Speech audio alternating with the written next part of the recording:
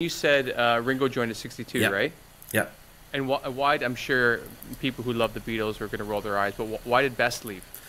The long and complicated one, but it took me most of the last 20 years to work out what had happened. And this isn't like a I thought it would be like a footnote that everybody would know this. well, lots of people try and think it's a footnote because Okay. the noise has been put out there, which is Pete was a terrible drummer and he wanted Ringo, and it all lived happily ever after. That's how the fairy tale goes, which isn't how it happened. So with Pete, they become the best band in Liverpool. They've got Brian Epstein now as their manager at the end of '61. They now got a record deal with George Martin. Okay. When they went to their audition with George Martin, which the 6th of June 1962, at the end of the test, George Martin says to John, Paul and George and Brian, "Don't mind what you do as a group, but if I give you a contract," and it was still a big if I give you a contract, I'm going to bring in a session drummer to play on the record. Now that was normal practice, Right. but John, Paul, George and Brian didn't know that was normal practice. And there's a quote from Paul where he says, "Hang on, we can't just get rid of Pete. No, he's great when he plays live. No, we've got this great sound, but this was our last chance for a record deal. If the record producer doesn't think Pete's up to it, we've got to make a business decision, and we're going to have to make a change. We're going to have to find another drummer." Whoa. So when the contract comes through towards the end of July, they start asking other drummers. So they asked 4 drummers in total. Bobby Graham, who says no. Richie Galvin says no. Ringo says yes. Johnny Hutchinson says no.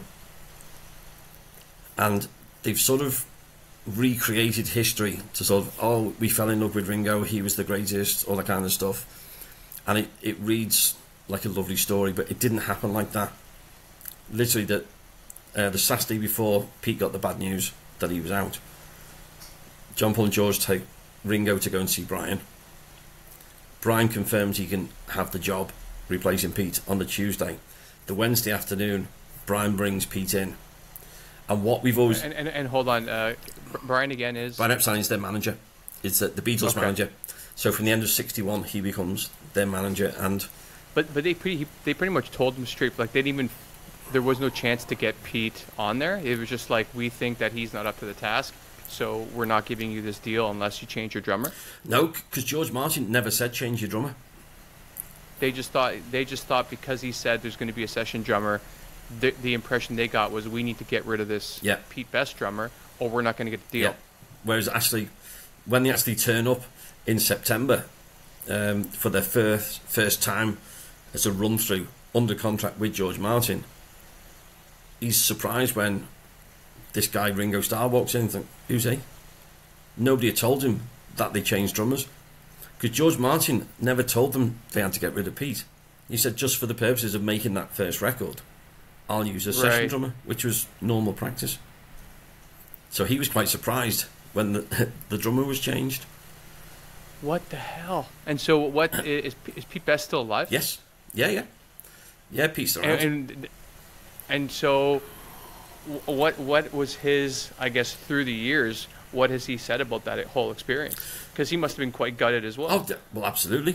And I mean, like at the time, and also like as they grew, you're sitting at home on the couch, and they're on the Ed Sullivan Show. Yeah, exactly. Right. And he thinks that could have been me. And he did get depressed in the '60s. He did attempt suicide. Oh my God. Thankfully, he was saved. His mum and his brother found him, and he thought, "What am I doing? That's stupid." And he sort of put it all behind him.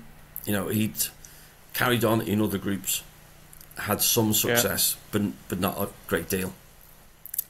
And then he just gave it up and just went to work.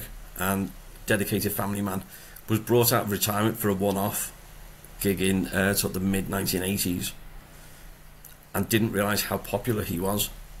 Because within Liverpool, nobody could understand why they wanted to get rid of Pete.